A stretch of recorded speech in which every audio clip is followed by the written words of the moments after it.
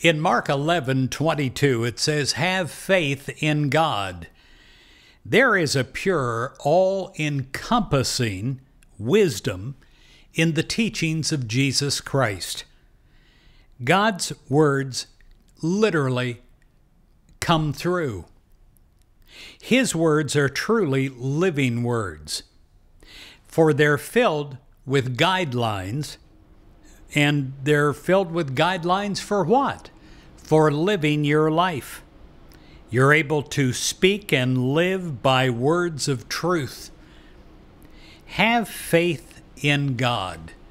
Truly, I say to you, whoever says to this mountain, "Be taken up and cast into the sea," and does not doubt in his heart, but believes that what he says will come to pass, it will be done for him.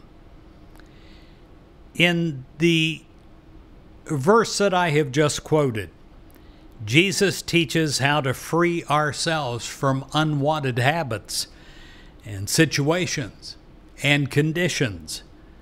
First, we have faith in God, who is the one presence and the one power. And focusing completely on God and believing in this divine power, we are able to speak words of truth that include our own freedom, freedom from difficulties, our own health, our own well-being, no matter what form our mountain in life may take at this moment. We have the power through God to overcome it. We are free to live our lives fully.